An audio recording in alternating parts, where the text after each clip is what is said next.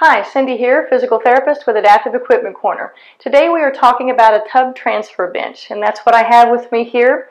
Now, as you will notice, two legs sit outside the tub and two legs sit inside the tub. Now, what I will tell you is if you're going to purchase one of these, you need to make sure that the leg height adjustment is at the top end of it, it is tall enough to go over the outer wall of your tub. So what you need to do is measure from the floor to the top of the outer wall of your tub to make sure that height adjustment is going to clear.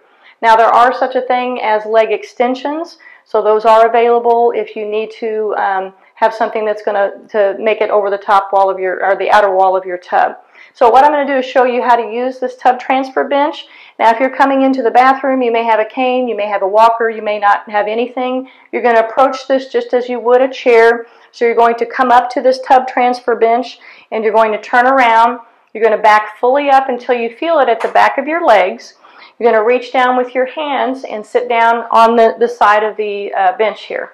You're going to scoot back and you're going to take your inside leg and extend it and come right over the tub. And then you can come across with your other leg and scoot right over into the tub. Now when you get out, again, you're going to take and scoot over as far as you can. Bring your outside leg out and your inside leg out. Turn around, come to the edge, and stand back up. Okay? Now, on these tub transfer benches, there's usually a slit in this outer piece here. This will allow you and help you to bring the shower curtain across.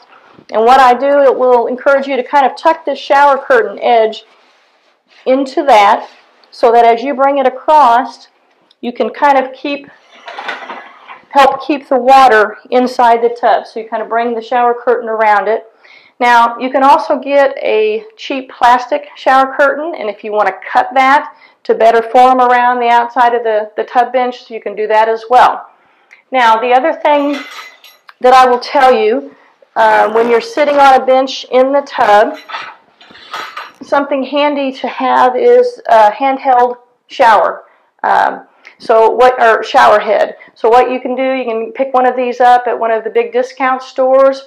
It will have an adaptation piece like this. You take off the shower head. This screws right into the pipe that comes out of the wall. And then you have a handheld shower. These will turn mostly off. There'll be a little bit of running water, but you can. Most of these have a dial where you can turn the water off while you're soaping or whatever you need to do. So handheld shower is a good idea if you're using a bench in the shower as well.